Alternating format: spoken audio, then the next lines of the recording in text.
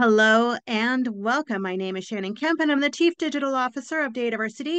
I'd like to thank you for joining the current installment of the monthly DATAVERSITY webinar series, Real World Data Governance with Bob Seiner. Today, Bob will discuss Build Your Own Data Governance Framework, sponsored today by Elation. Just a couple of points to get us started. Due to the large number of people that attend these sessions, you will be muted during the webinar. If you'd like to chat with us or with each other, we certainly encourage you to do so. And to note, Zoom defaults the chat to send to just the panelists, but you may absolutely change that to network with everyone. For questions, we'll be collecting them via the Q&A section. And to find the chat and the Q&A panels, you may click those icons in the bottom middle of your screen to activate those features. And as always, we will send a follow-up email within 2 business days containing links to the slides, the recording of the session, and any additional information requested throughout the webinar. Now, let me turn it over to Susanna for a brief word from our sponsor, Elation. Susanna, hello and welcome. Hi, Shannon. Thanks for having me. I just want to make sure everybody can see my slides okay. Looks good. Perfect. Thank you so much. So my name's Susanna Barnes, and I'm the Data Intelligence Program Lead for Elation. Today, I'm going to talk a little bit about Elation's perspective on data governance.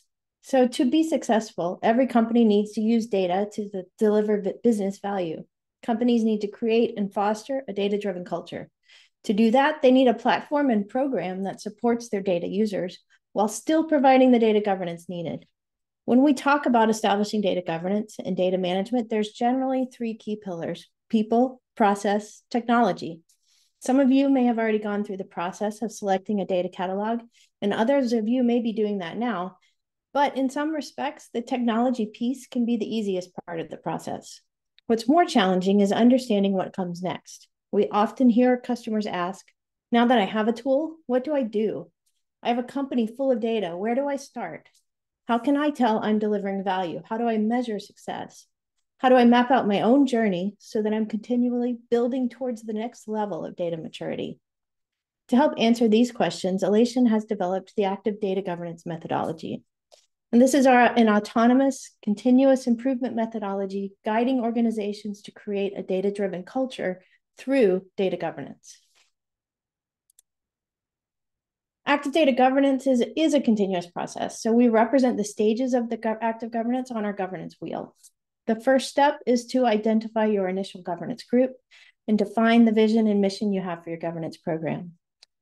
Then you really need to identify a use case that will deliver measurable business value, and then use your governance program to address that use case first. Your overall program, and it may have goals to have all of your data assets monitored, curated, and classified.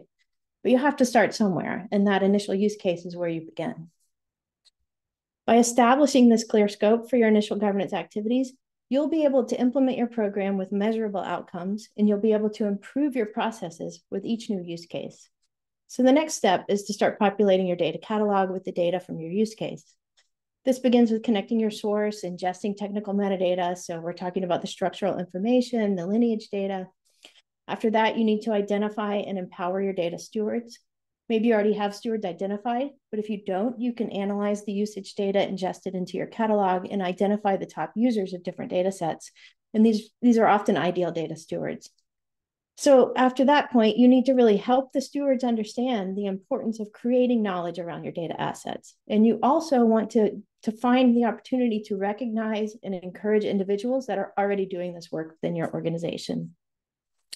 So now you move on to the curation of your data. So this is going to be providing documentation for the use of data sets, making sure the data is well-defined, creating business glossaries and terms, basically giving people the information they need to find, understand, and trust the data that they use. Now, the first few steps in our wheel focus a lot on discovery. What data do we have? Who uses the data and who understands the data? What information do people need to move from a business question to a data-driven insight?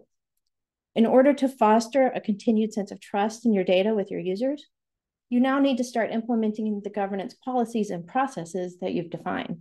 This ensures that users are guided to the right data for their business needs, and they can see the data is controlled and monitored. The next stage is all about engagement with your data community. The people pillar of data governance isn't just about stewards and the governance office. It's about building a data community that will contribute knowledge to your catalog.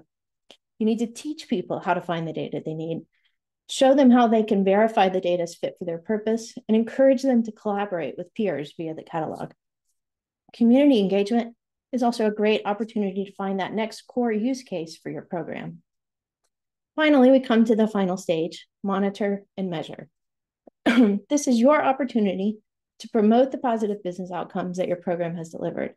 You can set up different methods to measure, like curation progress, policy conformance, data quality measuring, and monitoring, whatever really works for what you need to demonstrate. This is also a great time to have a retrospective and determine what worked and what didn't work so you can make adjustments before you begin your next use case. So what does this look like applied to a data environment? Let's take a look. Your organization likely has a combination of databases, data lakes, file systems, BI systems. You need a platform that can automatically extract the physical metadata from these systems and keep it up to date. Next, you want to apply some human-guided machine learning to provide suggestions for things like natural language titles for data objects and suggestions for new glossary terms. Why do I specifically say human-guided?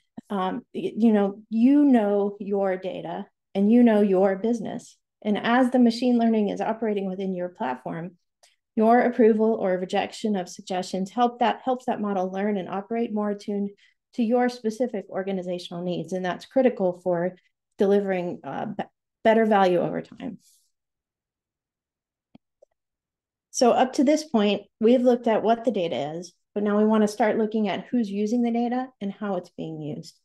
This is done through analysis of database query logs. This is going to identify the top users of different data sets. These are people who may be ideal steward candidates. It identifies which data objects are being used the most. This helps you find use cases and prioritize curation efforts. The logs also provide you with the broader picture of the data relationships that exist in your organization. So what joins and filters are commonly used? How's the data flowing through all your different systems? And now, we have this complete picture of active governance at work. So once the technical metadata has been ingested, the curation process can begin. You've assigned stewards to curate the data to provide the context users need to find and understand the data. Your data consumers are able to self-serve trusted data, and the governance team can actively monitor data use and identify the next business opportunity to tackle. So as you look at your governance program, these are just some things to consider so that your approach balances the people, processes, and technology that are the foundation for a data-driven culture. And now I'll hand it back to Shannon. Susanna, thank you so much. And thanks to Elation for sponsoring today's webinar and helping to make these webinars happen. And if you have any questions for Susanna, feel free to submit them in the Q&A panel, as she will likewise be joining us for the Q&A portion of the webinar at the end. Now, let me introduce to you our speaker for the series, Bob Seiner. Bob is the president and principal of KIK Consulting and Educational Services, and Bob specializes in non-invasive data governance, data stewardship, and metadata management solutions. And with that, I'll give the floor to Bob to start his presentation. Hello and welcome. Hi, Shannon. Can you hear me okay? You sound good. Hey, real good. So number one, thank you very much to Elation. Thank you, Susanna, for a great presentation. Looking at the Elation wheel of active data governance, the data governance frameworks right in the middle of it. And that's what we're going to talk about today. In fact, I've been looking forward to this webinar for some time, because anybody who knows me real well knows that I've been focusing a lot on the data governance framework recently. Actually, there's three main reasons why I've really been excited about doing this webinar, and the timing is really perfect for it. The first one is just last month, I gave a presentation on the data governance framework, a non-invasive data governance framework, at the EDW conference in Anaheim. And actually last December at DGIQ East, I gave a presentation on the conference, a workshop on how to complete the framework. We're going to talk about it kind of in an abbreviated fashion today. We're going to go through how to complete a framework specifically for your organization and how it can become useful as a tool for your organization. The second reason is that I'm just in the process right now of building an online learning plan through DATAVERSITY's training center on specifically how to create and how to utilize data governance frameworks. And the third reason is I'm in the process of digitizing the framework that I'm going to share with you today. So if anybody's interested in talking to me about the digitized framework, I'll be happy to talk to you at some point after the webinar. Just to give you a little bit of an idea as to some of the things that I'm actively involved in right now. Well, first of all, there's this webinar series that has been taking place on the third Thursday of every month. So next month, on the third Thursday of the month, we're going to cover a subject that we also covered at EDW in Anaheim, how to select the right metadata to govern. There's lots of different types of metadata that we can govern as part of our data landscape, our data environment. How do we go about selecting the right? And the word right is in quotes because the word right might be different, or what's right might be different for each of the different organizations. I'll be speaking at the DGIQ East conference again this December in Washington, D.C.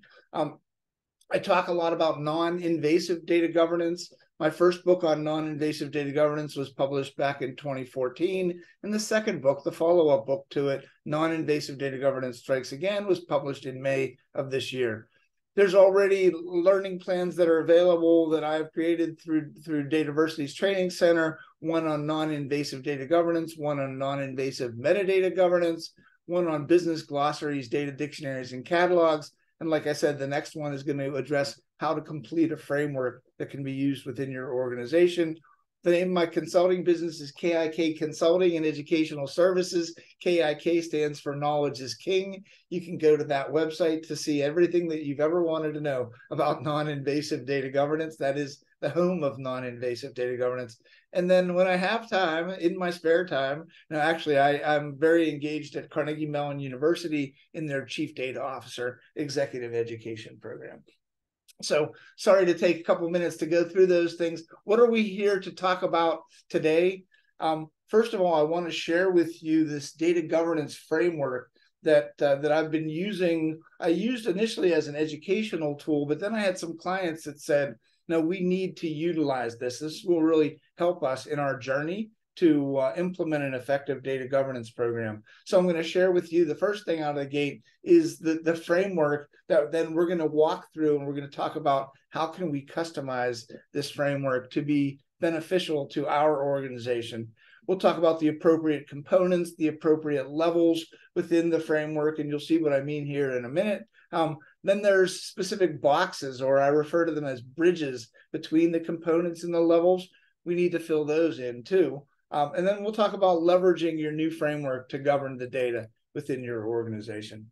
I always like to get started just with some quick definitions that I use, because my definitions may be a little bit different from some other people in the industry. Some of my definitions have a little bit more teeth behind them and make people sit forward in their chairs and ask questions about why do we need to define things this way. The definition that I have for data governance is that it's the execution and enforcement of authority over the management of data and data-related assets. So execution and enforcement of authority, a lot of my clients they think that that's worded too strongly, and they try to temper the definition a little bit. But at the end of the day, no matter what approach you take to data governance, you need to follow the rules. You need to execute and enforce authority over data, and you can do that in a non-invasive way. My definition of data stewardship is basically formalized accountability for data.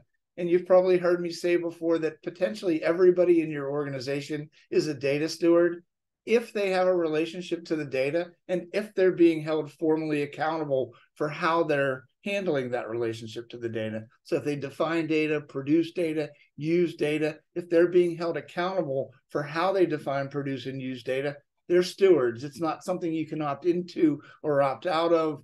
You're expected to follow the rules. We need to help you to follow the rules and help you to understand what the rules are. And what is a data governance framework? The main topic for today, well, it's a basic conceptual structure that you can use to outline and put together all the different pieces of an effective data governance program. So with that, I'm just going to jump right in and show you the framework. And so this is the framework. As you see it in front of you, there's core components. There's the most important things that you need to be thinking about when you're setting up your program across the top. We're going to go through those in a couple minutes. The fact is that maybe you have different core components for your data governance program. In fact, in the workshops that I've held on the framework, I've asked people, do we need to add additional components? And I'll share with you what some of their answers have been here in a couple of minutes. That I've pretty much kept to these 6 core components. Again, we'll walk through them and you'll understand why I choose those as really the core components of the framework. And then I think that we need to look at each of these components from each of the different levels that we have within our organization. So in a typical organization, a typical sizable organization, you may have an executive office, an executive level, a strategic, tactical, operational, and certainly a support level. So what I want the left side of the framework to represent is, what does your organization look like? And again, don't be afraid to change the terms that are being used here, change the order. I've had people tell me that, that operational should be above tactical. Again, it all depends on how you define things for your organization. And then here's just a quick example of how one organization that I worked with filled in the framework. And so if you just look at the roles column, you can see that there's roles for the executives. There's roles at the strategic and tactical and operational throughout the organization. There's metrics and tools that are important at each of these different levels. The fact is, I would suggest not taking somebody else's framework and trying to apply it specifically for your organization. I would suggest drawing out a quick map of what this framework looks like, or going back and listening to this webinar again and filling out one of your own frameworks, just so it represents what effectively is going to be beneficial to your organization. So I said that I was going to be digitizing the framework that I just shared with you. This is an example of a prototype of that digitized framework, where it's going to make it very easy for people to be able to click through certain things and gain some of the information that people need about their data governance program, and specifically about their program within their organization. Here's, as an example, just the roles column being filled out in the framework. So I mentioned that before in the previous version I showed. That's a simple one. That's easy to be able to recognize what are the roles that make up your operating model and align them with each of the different levels of the organization. Another way to look at this framework would be to set it up for daily operations and reporting.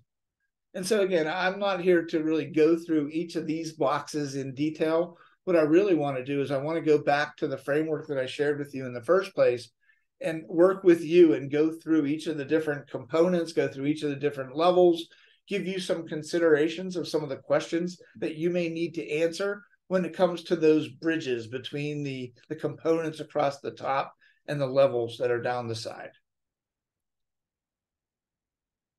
So what do we want to talk about next? We want to talk about customizing the data governance framework for your organization. So the first thing that we're going to do is we're going to look at those core components.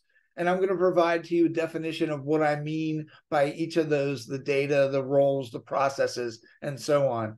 And then we also need to put a definition to each of the levels that were down the left-hand side of the matrix. And again, this needs to be customizable to your organization. So if the verbiage that I'm using in the example of the framework that I'm showing does not represent your organization, you should certainly consider changing it. And again, start with a blank sheet and fill in things that make sense to your organization. We'll talk a little bit about the structure and why it's built the way it is, the colors and why the colors are the way they are, and how they link up with other templates and tools and things that you're using within your environment. And then the last thing just to focus on is make sure you get the terminology right. I mean, the world, according to Bob Seiner, at least in the framework that I'm sharing with you, may not match your organization at all, or maybe it'll match it closely. Again, my suggestion is customize these frameworks. And in those workshops that I've done on the framework, the idea was to give people time throughout the workshops to complete the framework so that they could walk out of the workshops with usable frameworks, that they, at least the start of a usable framework that they could take back to their organization. So let's first talk about why does it look the way that it looks? Well, I always say that if you're a consultant, you either view things in the forms of a matrix or in the form of a pyramid. Yes, I've got both of those. Certainly the framework is a matrix. it's two-dimensional, but I'm also going to talk about how there's additional dimensions that you may want to include within your framework, again, depending on how you use it. And since it's two-dimensional, I don't know if any of you have heard of the book Planiverse. If not, I suggest that you go take a look at it. It's about computer contact with a two-dimensional world. And that's what really, it's all when life is just on one plane of two dimensions. I'm going to talk about the key considerations. You know, when you're building your successful program, you know, you need to, at some point in time, know what metrics are important at each level. You need to know what processes are being governed. You need to know what tools are available to these people. It's the way the framework is set up. And I've seen other frameworks that give you a lot of arrows and jump you around from box to box. This one is really meant to be a container for you to put information in that's going to benefit people within your organization. So it's really the who, what, why, where, when, and how of your organization. And you know, it addresses really all of that, the core components from, you know, who needs to care, who cares about these things within your organization. If you complete, excuse me, the entire framework, you should be able to answer most of these questions just using the items within the framework. Again, the framework structure right now, it's a 6x5 matrix. When we start digging into those bridges, those pieces that connect the components and the levels, you'll see that there's multiple dimensions that we can talk about. No two organizations are exactly the same. They're in different industries. They're in different sizes. They have different governing styles. They have different regulatory controls and constraints. So no two organizations are the same. When I'm going to fill out the digitized version of the framework, I want to help to be able to address as many of those dimensions as I can. And you might want to consider doing that when you're filling in the matrix or filling in the framework for your organization. Also, you can connect to other templates and tools that you've developed associated with your governance program. And you can also do an assessment of your organization that will help you determine what are the most appropriate blocks within the framework to address. Since it's a 6x5 matrix, there's 30 blocks.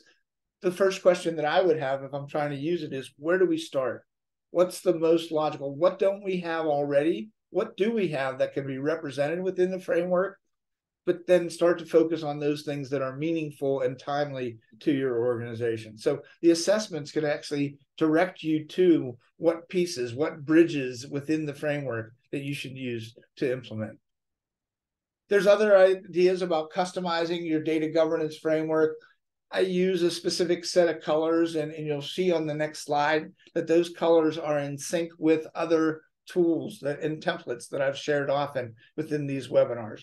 When I talk about roles and responsibilities, I talk about the operating model of roles and responsibilities. That's a pyramid diagram that I'll share with you on the next slide. The common data matrix is probably the most requested tool from anybody that I share during these webinars, because it helps you to get your arms around your inventory of data, how it's important, what the critical data is, and how it's shared across the organization. A RACI matrix is a typical matrix that organizations use to govern their processes. Typically, atop the top of a RACI matrix, you'll have the roles and responsibilities that align with your operating model, that align with your framework. But down the left-hand side of your RACI matrix, you'll have the different steps of whatever process it is that you're governing. And you're going to say who's accountable, who's responsible, who's going to be consulted, who's going to be informed during those steps of those processes. And then the communication plan that I've done complete webinars on that help you to identify, again, the different roles and responsibilities that are aligned with the different levels of the organization. And how are we going to communicate? How are we going to orient these people, onboard these people, and provide them ongoing communication around data governance? So the color coordination is really important, because I want people to be able to see themselves not only in one of the templates that are being used. So in the middle, you've got the data governance framework. On the left-hand side, you've got that pyramid diagram that I spoke about, which is the operating model of roles and responsibilities. in the bottom left, kind of, we got the racy matrix of the different roles across the top and the different steps of the process that's being governed down the side. If you notice, each of the colors that are associated with each of the different levels are aligned with their purpose and their use within each of these tools. So again, I'm not going to have a whole lot of time to be able to go into each of these tools themselves, but the framework, if you're creating a framework, it has to work hand in hand with the other tools that you're creating as you're defining your program. I mentioned earlier that in the bridges of the framework, you might want to provide links to other tools and templates and things that are descriptive of how your governance program is working or how it is going to work within your organization. And the last part of customizing the data governance framework is, by all means, do anything that you need to do to assure that the language that you're using in your descriptions, the language that you're using to describe the core components, the levels, are appropriate. I've had organizations combine multiple levels of the organization. I've had organizations tell me that no, that the operational level falls above the tactical. Again, I'm just providing the framework to be able to be used. And again, make it match what you have within your organization. And like I said, use language that makes sense to your organization. And just as I mentioned in the workshop that I had done using the framework, I tell people, don't be afraid to add or eliminate components or add or eliminate levels to your organization if it accurately represents what you have within your organization. All right, so now let's talk about determining those appropriate components across the top of the framework. So as you see, there are data, roles, processes, communications, metrics, and tools. I'll share a few that other people had suggested that might want to be included within your framework. But the data is basically the assets that are being governed and the things that where you're focusing on improving the quality of. The roles are the formal accountability for governance and for information quality across the organization. The processes are the things that you're applying governance to. The communications, well, that's the education, the training, the awareness, the literacy, the metrics. Again, these are the 6 items that I've found to be most effective in defining what is necessary to implement a strong, sustainable data governance program. So let's go through each of these, just to spend a couple minutes going through each of these. So when it comes to data, actually, when I first created the framework, it was only a 5x5 matrix. I did not have a data column. And then I got to thinking, and I got to the point where we really need to define what data is important and how people at the different levels of the organization access the data.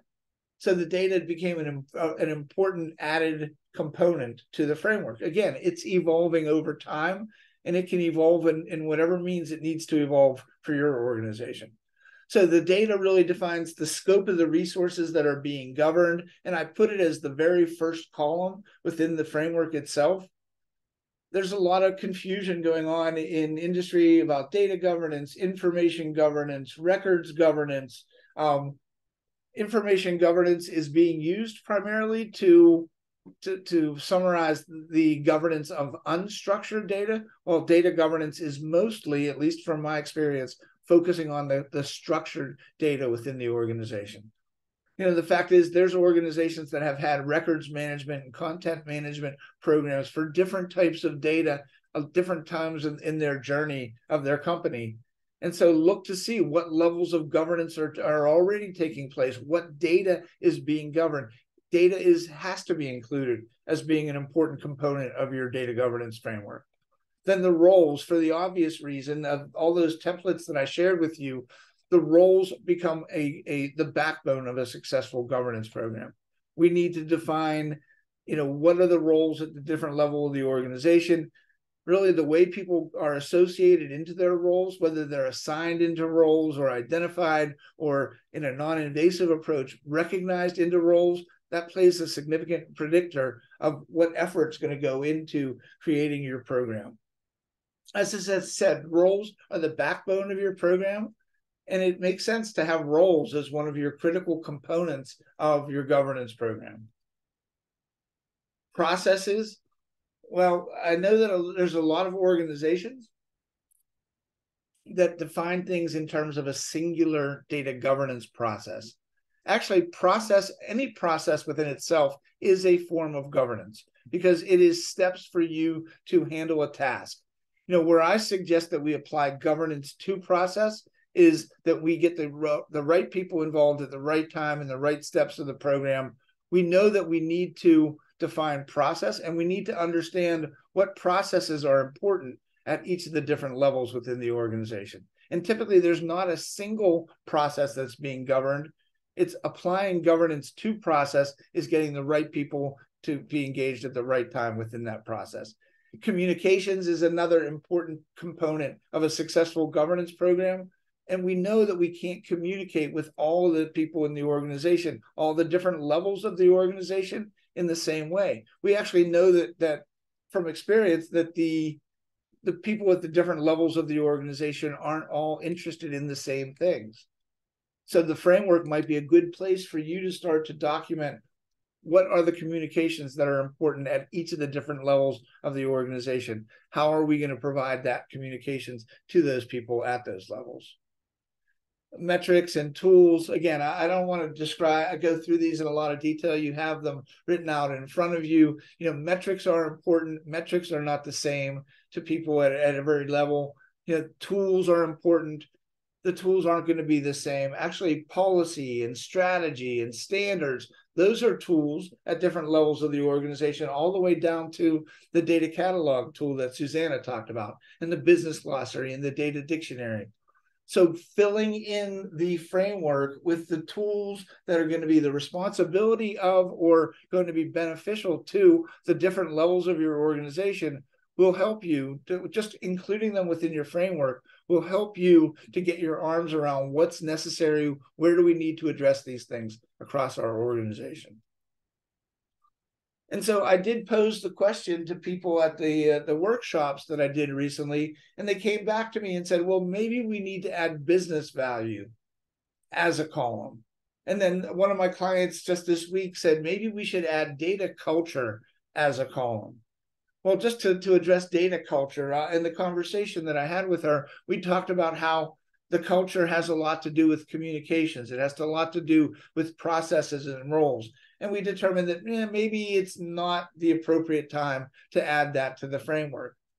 But again, the framework is there as a tool that can be manipulated and customized specifically for your organization in ways that will be beneficial to your program and explaining to people what's necessary and what the status is of different activities that are going on or associated with your data governance program. Let's go through the levels real quickly. If you've attended the webinars that I've done on this subject, I've done complete webinars on the roles and responsibilities associated with the data governance program. This operating model addresses all of those levels that are listed on the left-hand side. There's the executive, the strategic, there's the tactical, where we're starting to look at data across business functions. There's the operational, where we're looking at data most specifically within a business function. There's the support, and there's certainly the administrative levels of responsibility that are important as well. So I typically align my roles and responsibilities with levels with my roles and responsibilities that I see that are common in most organizations. So just to provide real quick definitions of what it means to be the executive level. Again, the executive level may be different in a company that has thousands of people than a company that has hundreds of people. And so you may not even call it the executive level or the strategic level. Just have a good definition for what each of the levels are within your framework, and be able to differentiate between executive and strategic, and between tactical and operational. Typically, where the bulk of the data governance work takes place, most organizations have a data governance council at the strategic level, but a lot of the governing activities take place at the tactical and the operational level. And the way that I differentiate those is that the tactical level is really people that are looking at the data of the organization across business units, as compared to the people that are operational in nature, that are most often looking at specifically their function within their part of the organization. We know we need to have operational data stewards. We know we need to have subject matter experts at the tactical level as well. Again, determine what are the appropriate levels to include in your organization. Those are all the levels on the right-hand side of the pyramid. On the left-hand side of the pyramid of the operating model, I've got the role of the administrator. In some organizations, they include that under the support level of the organization. In some organizations, they actually create a sixth level in their matrix for the administrative level. I don't always feel like that's necessary, because the administrative person is going to be most likely the person that is completing the framework and is sharing the framework with people across the organization. When it comes to the support levels of the organization, there's IT, who is a partner of data governance. There's working teams. Just recognize that besides for having the executive, strategic, tactical, and operational, the support level people in the organization are going to make up a large number, a large percentage of your organization. Okay, so now we spent a little bit of time going through the components at the top. We started going down the levels down the left-hand side. Now what I want to do is I want to address those bridges between the components and the levels. And it's basically taking a look at every component from each level's perspective. And I don't know if you're familiar with a gentleman who was kind of one of my people that I looked up to when I got started in the industry. John Zachman created the Zachman framework.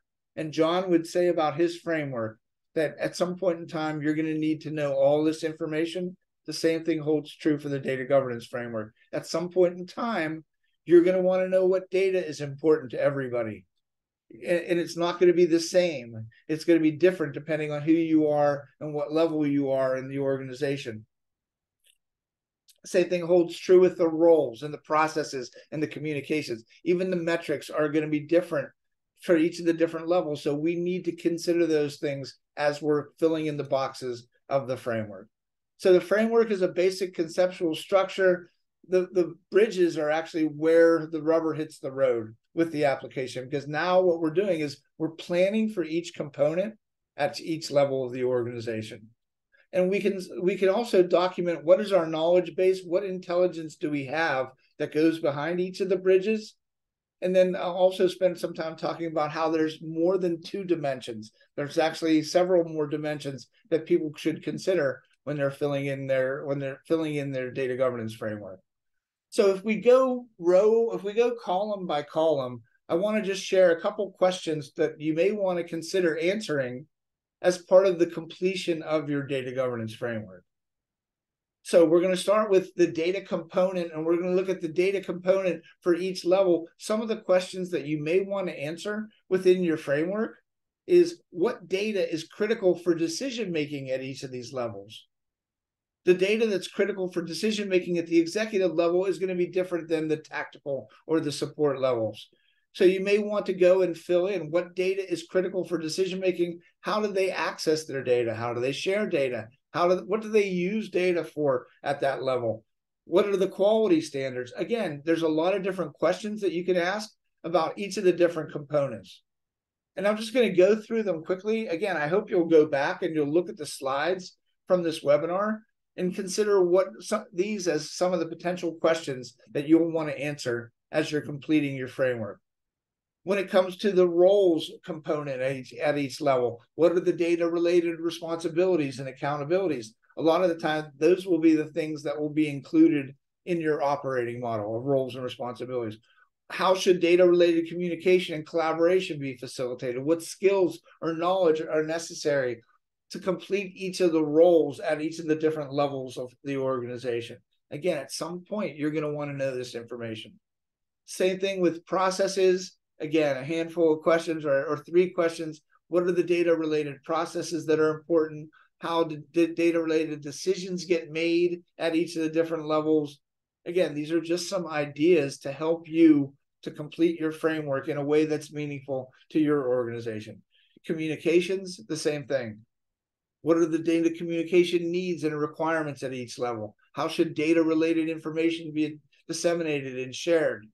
Again, what I'm trying to do is, there's not one way to complete the framework. The idea is I'm trying to provide you with some questions that you might want to answer as you're filling out the bridges between the components and the levels of your organizational framework. The metrics at each level, some of the questions that you might want to ask, what are the KPIs and metrics, at the tools level. And again, I'm going through these relatively quickly. I hope you'll go back and look at these slides, because I'm going to run out of time really quickly if I spend too much time on each of these categories. Again, just wanted to also give you an idea as to what the workshops that were held in Anaheim and in DC last year. We spent a lot of time. We broke into groups. We asked each other what were the questions that needed to be answered within the framework. Again, it's a different type of framework. It's not a framework that is going to show you the direction of everything that you need to do. It's there for you to complete it, to use it as a knowledge base, as a resource base, as you're building out your program. And as I mentioned, John Zachman, his enterprise architecture framework, referred to as the Zachman framework, when John would give presentations at DATAVERSITY events, at other events, he was known for saying the same thing over and over again during his presentations. And he said it in such a way that it really drove the point home. Or he kept saying that at some point, you're going to want to know the information in each of those blocks associated with your framework. And so I'm saying the same thing with this framework, saying at some point you will want to know about every one of these data governance components from each of these different levels. And if you're not familiar with the Zachman framework, here's a picture that I got online that's available freely. It's a use of the Zachman framework for the Veterans Affairs Department. And here's another example of what John created in his framework. He had data, function, network, people, time, and motivation, and he was looking at different perspectives of the organization as well. They're different from mine, but his was certainly the impetus, was certainly what motivated me to put my arms around what are the important components and how should they be viewed at each level within the organization. So when I talk about there being multiple dimensions, and I shared the two-dimensional diagram, the book, The Planiverse, there are many additional dimensions because no two organizations are the same. Their organizational industry may be different, and therefore they may have different regulations and different pressures coming from the industry. The size of the organization may be different. The type may be different. So the way that you fill in the matrix, fill in the framework, is going to be different depending on these things within your organization. When I get to the point where I'm digitizing the framework, I want to provide advice or at least some level of guidance as to, for example, how do we look at what the executive level role should be within an organization of under 200 people versus over 400 people, or of a public company versus a private company, or a company that's brand new versus a company that's been established for a long time. There's a lot of different dimensions that people need to care about when they're completing the framework, when they're completing their program. There's not a one-size-fits-all program for all organizations.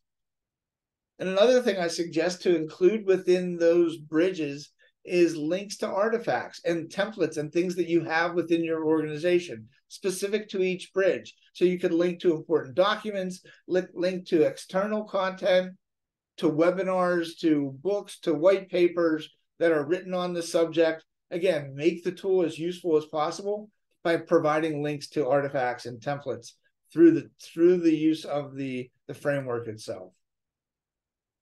And the last subject I want to hit on before I turn this back over to Shannon and we do the Q&A is leveraging your new framework to govern data. So I have seen organizations who have used the data governance framework as the face of their program, meaning that that's something that they're providing through some type of an internet site, through Teams or through SharePoint, that gives people the ability to click through different aspects of the framework to get information about their program. So we'll talk about it being the face of the program, why the selection of the framework and the approach is critical, how to go about selecting it, and then leveraging your framework to govern your data. So as I said, there's organizations that use the framework as a graphic and make it clickable so that people can actually click through to learn about the executive level, to learn about the data that's important to them, to learn about the tools and the policy and the standards and those types of things. So it's used as an interface for access to information about your data governance program. It's used as an interface to improve data literacy. I've seen other organizations that have highlighted certain parts of the framework that will help people across the organization, that provides artifacts that will help people to become more data literate.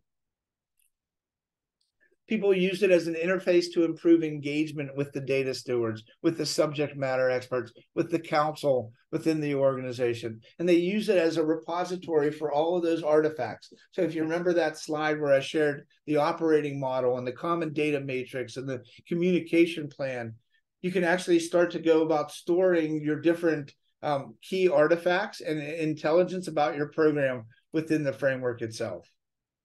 So why is the selection of the framework and the approach critical? Well, I'll tell you this, that the approach that you take, so typically I consider there being three approaches to governance. There's the non-invasive, there's the command and control top-down approach. There's the traditional field of dreams approach where I use the line, if you build it, they will come, where you build a program and you hope people will gravitate toward it. And then there's the non-invasive approach to governance, which starts with the premise of we're already governing data. There's people within our organization that already have relationships to the data. There's plenty of those people. We need to help to hold them formally accountable for what they're doing. So if we assign people new roles, which is typically the way it's done in a command and control program, or we recognize people, or I'm sorry, we identify people into roles, which is a traditional way of implementing governance, versus we recognize people for what they do, the approach that we take out of those three approaches will impact how the program is perceived and accepted in the organization. One thing that we need to keep in mind is that people in the organization, as we're implementing our governance framework, implementing our governance program, they have day jobs. So if you go and assign them a new role, it's immediately going to feel over and above what they're presently doing. You got to understand that since they have a day job, they're going to push back if they feel like you're being invasive in how you're approaching them about data governance. The term non-invasive may be misunderstood. I've been told by somebody that by being non-invasive, it's a do-nothing approach. Well, actually, it's a do-everything approach. It's a do-everybody approach, because anybody in the organization or everybody in the organization that has a relationship to data, and if they're being held accountable for that relationship, needs to help to govern the data. This is not being done by a handful of people in the organization. It's actually being done by everybody. And I use the expression, everybody is a data steward, quite a bit. And the fact is that if we're going to cover the entire organization, everybody needs to be a data steward. Or they need to, and you will win the data governance game when you've gotten to the point where they recognize themselves as being data stewards. So how do we go about selecting the appropriate approach? First of all, understand what's going to be acceptable to your organization as you're filling out your framework. Make certain that you represent your organization appropriately within the framework, that you put strong consideration into what core components you include within your framework. Consider putting significant effort towards your messaging. And make certain that if you've tried to implement governance in the past and repeatedly it hasn't worked, consider what has worked and what has not worked in the past as you go and you set your plans for moving forward. And disruption of people and process is going to be viewed as a risky proposition within any organization. And the last thing I suggest is that if you want to leverage your framework to govern data within your organization, start with an assessment. Don't try to govern using the entire framework at one time. Use an assessment or use some tool to help to direct you to those parts of the framework that are going to be most beneficial to you. Align your framework to your present artifacts, like I did with the different tools that I shared and the templates that I shared. Use the framework to highlight where activities are critical, where activities are on time, where activities are falling behind. That's what I mean by stoplighting your bridges. Make them red, yellow, and green in order to highlight where the activities are taking place within your framework. And then use a maturity evaluation based on the results of the information that you're completing throughout your framework. So in this webinar, what I did was I provided to you in a very short period of time, it felt, a customizable data governance framework. We talked about how to determine the most appropriate components for your framework. how to determine the most appropriate levels to match what exists within your organization. We got into some detail, and I provided you with questions that you might want to consider answering as you're filling in the boxes. And then last, we talked about leveraging your new framework to govern data in your organization. And with that, Shannon, I'm going to turn it back to you to see if we have any questions for today. Thank you so much for this great presentation. If you have questions for Bob or for Susanna, feel free to put them in the Q&A portion of your screen and just answer the most commonly asked questions. Just a reminder, I will send a copy of the slides and the recording by end of day Monday. Additionally, I do have a lot of these templates from Bob already that's included in the follow-up email, so those will go out as well. Great. So diving in here, to what extent is it useful for an organization to have defined a full data architecture, data column, and Zachman framework before starting a data governance program? Wow, from my experience, and I'd love to hear Susanna answer this as well. I would say you're probably not going to have it completed before you get started. I say that you could actually use the framework to help represent some of the things that you're doing within your organization. So if you expect to have every I dotted and every T crossed before you can even get started, there are some columns of the framework that I would suggest that you focus on first. Like, for example, the roles column is really going to be critical. As I mentioned, it's one of the backbones of a successful governance program. You're going to need to know what your executive level looks like all the way down to your support level and your administrative level of roles and responsibilities. So my suggestion is, no, don't wait. Don't wait until you've completed the entire framework for data architecture or for data governance. That's my thought on it. Yeah, Bob, I would agree with that as well. I mean, I think you'll be in a situation where you're waiting for perfect, where in a lot of your use cases and a lot of your opportunities, good enough is fine, and you're going to show real value, and you can, you're going to discover information in new ways, new things that you add to your framework as you go. Right. So have you ever had to backtrack from a data governance framework you developed, and what were the ramifications? Well, I'm not sure what is meant by backtrack, but have I needed to make changes to it? I'd say that everything is fluid. I would say that your data governance framework needs to be fluid too, because if things change within your organization, you want the framework to accurately depict what your organization looks like and what's important to your organization. If those things change, then yes, I've seen organizations that have gone and backtracked in that way, or maybe changed. I think that you're going to be more likely to need to backtrack if you follow what the first question that was asked was about, is if you go and try to fill out the entire thing, because you're going to find out that as you start to really focus in on certain parts of it, it may have an impact on another part of the framework. And so, yeah, I've seen organizations make changes. I just think it needs to be fluid in general.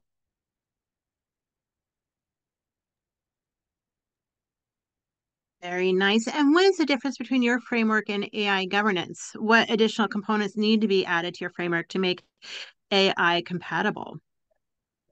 We can't get through one webinar, can we, without talking about AI? It's the hottest topic, yeah. It is the hottest topic. And so there's two, actually, I have a perspective on that, believe it or not. AI, I consider there to be two actually aspects of governance. There's governing effective use of AI within an organization, and then there's governing the data that's going to be used within the AI interface that people are going to be able to see. So I think we need to do both. So certainly we need to govern effective use of AI.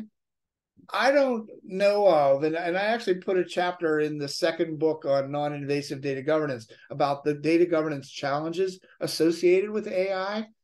I see it as being, and people will not like this, I see it as being another application of data.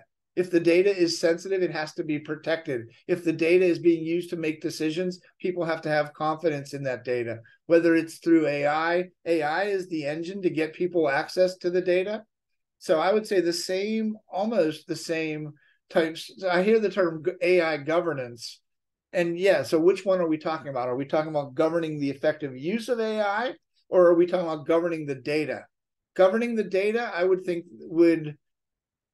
having a governance program would provide great benefit towards making certain that the data that is being exposed through AI is being governed. That's my thought. I'd love to hear Susanna's thought too.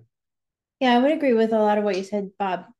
One thing that I wonder about is how do these AI systems, and I use, people use the term AI very broadly, but are we talking about large language models and their output, or are we talking about machine learning and in predictive modeling that's giving us kind of data points? Like these are different types of things, and I do wonder, is there a different kind of data quality that we have to start looking at, how the data inputs go into these models and what the quality of that data does and how it drives different outputs? Is that a different perspective that we need to start taking on how we measure quality? And then also, is there a different kind of accuracy that we need to put on how we measure the outputs of the models, whether, especially with like a large language model, is it actually outputting accurate information, or is it just outputting well-formatted information? Is that a new lens of quality and monitoring that we have to start considering? I agree. Those are all things that need to be governed as well. Yes. Love it. So, we have about 4 minutes left. I'm going to try and slip in as many questions as we have, as we can get to, but keep the questions coming, and Bob will get written answers that will go out in the follow-up email. So, would the data governance digital framework be shared? Oh, yeah, we're going to share that. And when an organization is just starting to build out their data governance framework, what is the best starting point to not get lost in the end result? Well, and I think I shared a little bit about this before, is that I would start with the roles and responsibilities first. And because those are going to be included in your communications, because we're going to communicate to people differently depending on what role they're in. We're going to engage them in process. We're going to activate them to use to turn it into active data governance. We're going to activate people depending on what their role is and what relationship they have to the data. So I would start by focusing on the role column. And I think that if you have an established governance program, there's a very good chance that you have some verbiage that you can use to start filling in the framework that way. And then once you recognize what the roles are within the framework, I would suggest working your way left and right in the framework and go understand what data is important to each of those different groups or roles that you've defined. And then I'd also determine what processes are they engaged in that need to be governed. And then I would start to work my way further over. So I basically would start in column 2, then expand out, and then work your way across to the right. That's the way that I would suggest doing it. But again, there's organizations that have said, okay, we need to focus on this specific bridge and that specific bridge. Again, just don't try to tackle the whole thing at one time.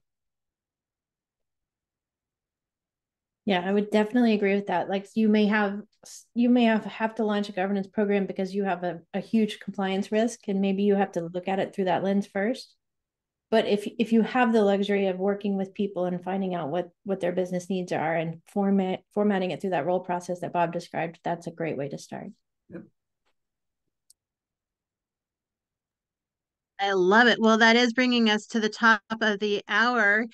Bob and Susanna, thank you so much. And thanks to all of our attendees who have been so engaged in everything that we do. Thank you for all the great questions again. Bob will write answers to the questions we didn't have time to get to in the follow-up email, which will go to all registrants by end of day Monday, with links to the slides, links to the recording, and links to some of the templates that Bob was showing today. So thank you, everybody, and hope you all have a great day. And thanks to Elation for helping to make today's webinar happen. Thanks, everybody. Thanks, everyone. Thanks, Elation. Thanks, Susanna. Thanks for having us. Y'all.